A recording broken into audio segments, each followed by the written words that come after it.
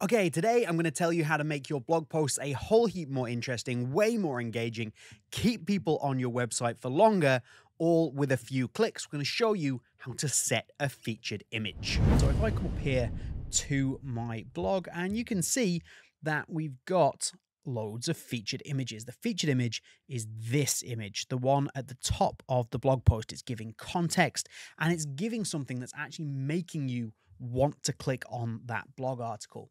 For comparison, what I'm going to do now is I'm going to remove these featured images so that you can see what it looks like without them. Okay, so you can see here I have removed the featured image from these top 3 articles, and if you compare that to what's below, like I say, context, something to click on, something interesting to look at, the whole page looks better versus title and text. So this is why we want featured images.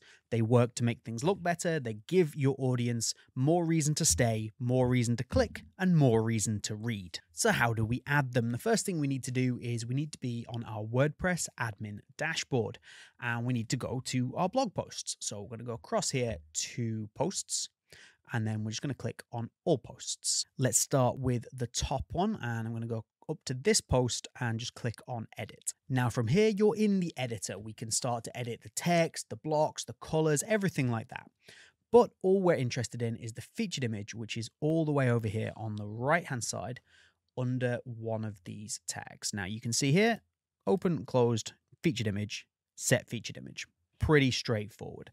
So we are going to click on set featured image. So here we have the media library, and this is all the photos that you've uploaded. You can use any of these for your featured image. There might be some in here that were already available based on the theme that you are using maybe.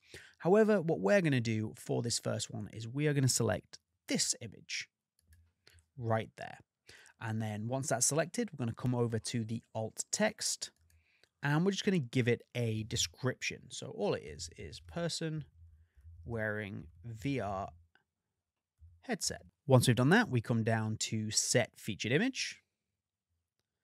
You can see there that the image has now been placed there, and then we scroll up to the top and we just click update. If we now go back to the website and we just refresh the page, you can see that that blog post now has a featured image. It really is that simple. So let's get featured images on these other 2 rather bland looking blog posts, and I'll show you another way to add a picture.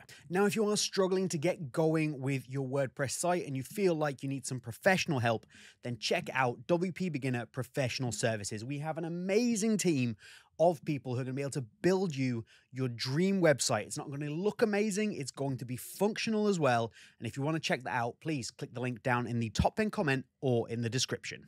So again, back to posts and all posts.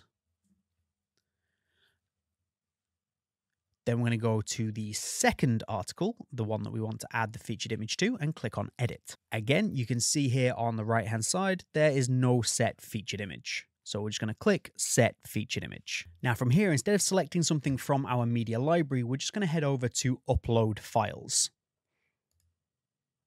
And then from here, you can drag and drop a file if you have one available to you, or what I'm going to do is just click on select files. From here, I'm going to head up into the top corner and just select this image. This is the one I want, and I'm going to open it. This is going to upload it and put it in my media library. So we can see here that we have that uploaded image, and then I'm going to set that as the featured image.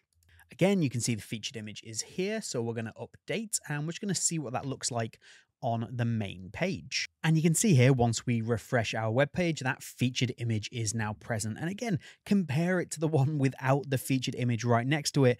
The difference is huge. We highly recommend using your featured images. And if you do need help, maybe you are a beginner with WordPress, then check out this video on screen right now on how to get started from scratch.